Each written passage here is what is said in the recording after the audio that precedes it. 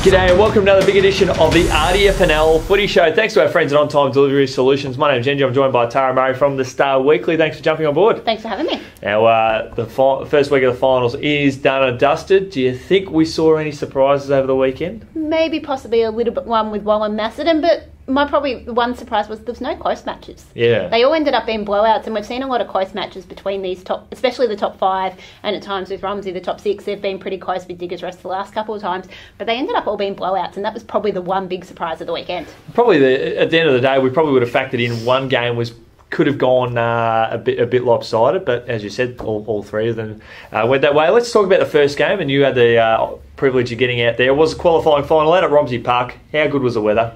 It was beautiful. The sun was out. And last week they had snow out there. Yep. This week we had the sun, so it was quite a beautiful day. I think I didn't even put my jacket on all day. It was that nice out there and nice to enjoy a sunny weekend at this time of the year. Great introduction to finals as well. Mother Nature certainly put on a great show. And Mother Nature did and looked after us. And look, it was probably the footy quite wasn't what we were hoping in the seniors. I think after half time it became a one-sided match, but we had a little bit of an upset earlier in the day with Rupert's Wood knocking off Wallen in the 19s. Yeah, that was quite a surprise. Rupert's Wood, I think, kicked the opening 4 goals of the game, and that was basically all she wrote. So that was pretty intriguing in itself. As expected, Diggers Rest did account for Riddle in the reserves. Diggers Rest are a real powerful side, and I think they'll certainly take some beating.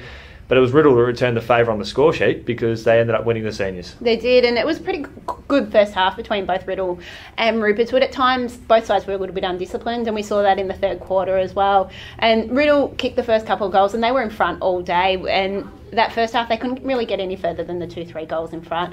There was a free kick just before the siren on half-time, and then a 50-metre penalty after the siren to Rupert's Wood, and they kicked a goal to bring the margin back to under 10 points heading into half-time. You thought, yep, really good match. Rupert's Wood's got the momentum. But then after that, Riddle sort of took over. It took a while to get on the scoreboard in that third quarter. Tempers flared a bit. I think there's no love lost between these two sides, both on the field and off the field. They've really built a really big rivalry in recent years, and it was the Bombers who sort of dominated, and they kept the Sharks goalless in that third quarter, and it wasn't until late in the game the Sharks were able to kick a couple of consolation goals, but in the end it was a quite convincing win to the Bombers. Who were some of the standouts for you on the day, just from your general observations? Look, Scotty Welsh starred down there for the Bombers. I think the two Sailberg boys were really good. You had Paul and Michael. Michael kicked 3 goals. Dylan Tarkson also kicked 3, so you had a few different targets up forward, and they had a lot of different options. For the Sharks, you had some of your main guys getting a lot of the ball, but in the end they were struggled up forward to your key targets to kick plenty of goals. Todd Podolzak played on a wing. You did have Brett Chambers down forward. He returned from injury, but did leave the field in the third quarter limping. He did play the last quarter, but played most of that down deep forward. So they struggled a little bit there to get the targets, but in the end it was a quite convincing win to the Bombers. Certainly a good sign there for the Bombers. They were a very quality opposition that extends their winning streak to 14. Now let's talk Sunday afternoon football, and we'll talk up Diggers Rest and Romsey.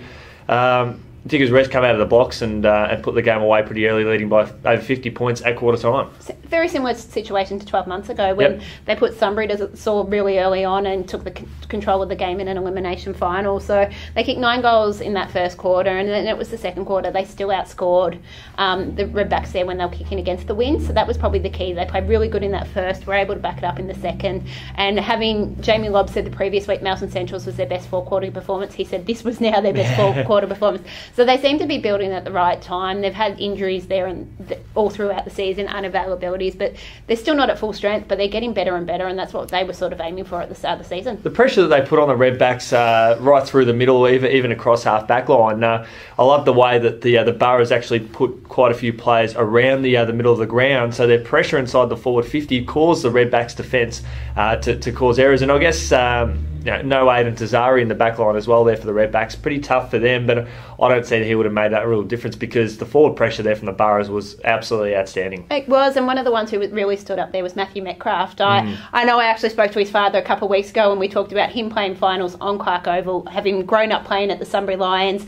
and played many games at Clark Oval. He starred and played his best game for the Boroughs back on his old home ground, which he starred on a lot of times before he had Cam McCabe kick another bag of goals up there forward as well. So it was a really good effort from the Boroughs, and their experience showed through, and we've sort of seen the last 2 years that Romsey's probably has been the sixth best team, but they haven't been able to match up with the top five come the finals. Yeah, I think it's hard for them that the second final in a row that they played at Clark Oval, and they had a disappointing first quarter, because the same thing happened against Riddle last year. I think it was 11 goals to 1 at half time. In this case here, it was not too dissimilar. I think it was 12 goals to 2 or something to that effect. So yeah, tough for the Redbacks, but hopefully they can bounce back and get back into it next year.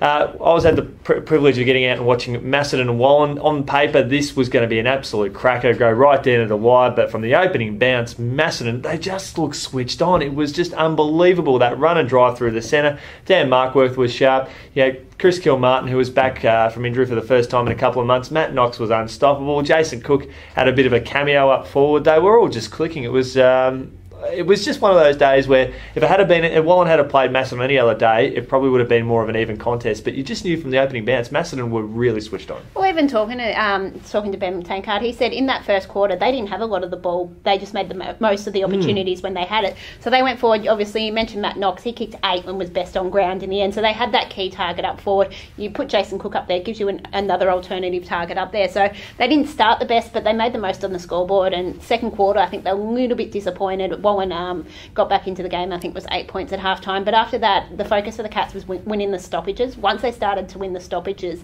they were able to get the ball forward, and they were already making the most of the opportunities going forward. So it just sort of opened the game up. And in the end, the margin blew out in that last quarter, in the last sort of 10 to 15 minutes once the game was over. I think it was tough for the Pies too. They just didn't really have that strong forward structure like you highlighted Rupert's would on the same ground sort of 24 hours earlier. Sam Rektepi played a little bit further up the ground, but they just sort of lacked that venom. And I know they put Jesse Davies a little bit forward later on in the game, but it was sort of to no avail. I still think when you've got Knox and Kilmartin back in the side, they formed the nucleus of the forward line last year. Jason Cook played a minor role in the day, but at the end of the day, you've got those two big guns and they're marking everything that's going their way. They're going to be really hard to stop. It is, and it was the Cats' best performance from the year. They've been a little bit more up and down than we probably predicted. They were building for the second half of the season, but they've had a lot of injuries, so they've started to get most of those players back. They're still missing a couple. Aaron Johnston, who has been a goal kicker this year, is one, and they're still missing Errol McConnell. Both will have to go under fitness tests this week, so you might have both of them return. But other than that, they're looking pretty good, and it was sort of their stars that stood out, but then they had more an even spread, and that's what the Cats have sort of found. When they've played really well, they've got that even spread across the board. When they're not necessarily playing, you'll have those stars stand out, but then you're not having those other players step up to help them. What do you make of that performance from Wallen? What does it do for them going forward? Look, they've played finals this year, so they've one up on last year. Whether or not it's a little bit of finals experience, and Ben Tankard said he thought that played a role in it. He said their fitness probably isn't up to where they want it to be, but they've got that finals experience from not just last year, the last few years, and we're able to build on that. And they're growing forward. We've seen massive developments from Wallen. Until recently, they were a top 2 side. So just a result here or there, they would have been top 2, possibly different story, playing different sides in the final round. But we're seeing they've finished probably a little bit disappointing. They have lost to Rupert's Wood and Macedon. So whether that's showing the gap between them and those top sides, but they have made massive inroads, and it's another positive sign for the club going forward. Exactly. They just happened to catch Macedon on their day, and then the previous week against Rupert's Wood, they just had one bad quarter of kicking. So I think they're on the mark, and hopefully the club, this playing group can stick together, and whether they add maybe 1 or 2, but I think with that development as a group, they've still got the potential to make top 2, but it probably says just how even this competition is. It is, and they've already signed on Daniel Nolan for next year, so they've got a good base. They're building, and we've seen these other sides that are still remaining in the competition. They've done that. Now Wallen's sort of doing that, and I expect them to still be up there again next year. Certainly shaping up to be a very intriguing round of finals, second round of finals, which we'll talk about later in the week. Thanks to our friends at the OnTime Delivery Solutions team, and thanks to Tara jumping on board. We'll catch up with you later in the week. Thanks for having me.